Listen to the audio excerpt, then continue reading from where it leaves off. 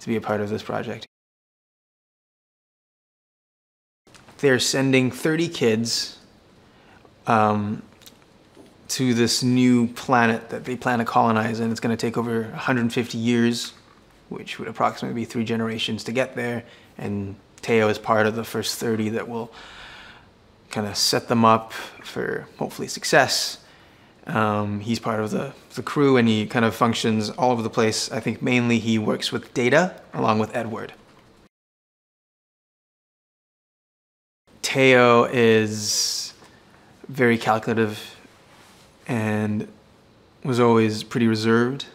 And so having him change throughout the course of the movie and having Teo exposed to these kind of different things like everyone else is fascinating. And you know, him in a particular setting and his given behavior in that kind of scenario and how that changes with these with the blue is incredible, because there is this desire for power all of a sudden, and raw expression comes out, and it's definitely fun to kind of dive into that.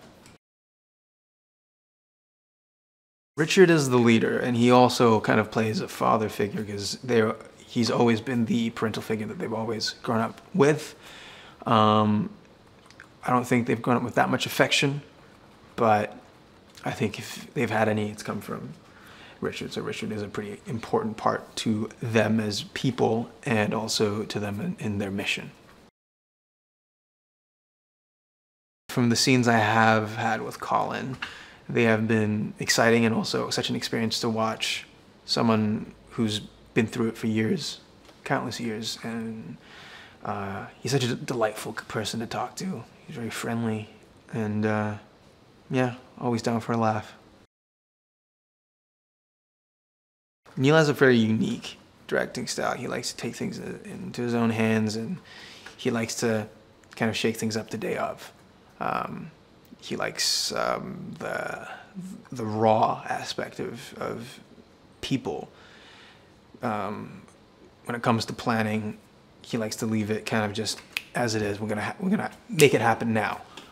And you know, as actors, it's also very exciting, because you know, apart from rehearsing, changing things on the fly really puts you in the setting. You're really being, because you're there. You're not being trained like a dance. It's raw. It's very, very real to be there. So yeah, it is very interesting working with Neil, and has been a pleasure.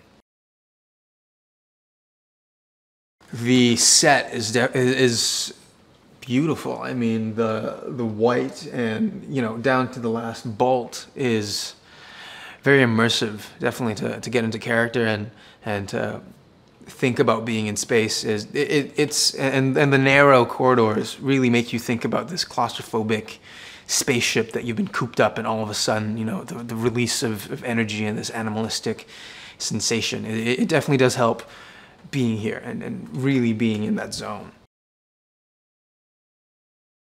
And the costumes too, they're first of all very comfortable, thankfully, and it makes us think about being here as cellmates almost, because we've been here for such a long time, and you know, we're all wearing the same thing. We're going to the cafeteria, and we've been emotionally stunted and told to do your job, keep your head low, and do whatever.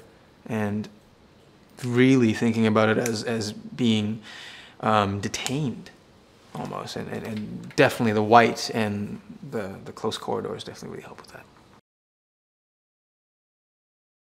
It's a very exciting ensemble cast that we have set up here. You know, very talented people, and very talented people who have worked on this project. And you know, space is always very exciting, because it's the final frontier, as we always call it, and putting kids in space without any parental guidance, any rules, I think it's just ready for havoc, and I think everyone's kind of excited to, or would be excited to think about. It's almost like a lab rat experiment. What if we put 30 kids in a spaceship, and then their only parent dies, and then they all of a sudden get given, 5 cans of Coca-Cola, and what happens? Let them run awry. And I think everyone's kind of like, a tad curious to see what happens in that scenario. So yeah, I think everyone would kind of be interested to watch that.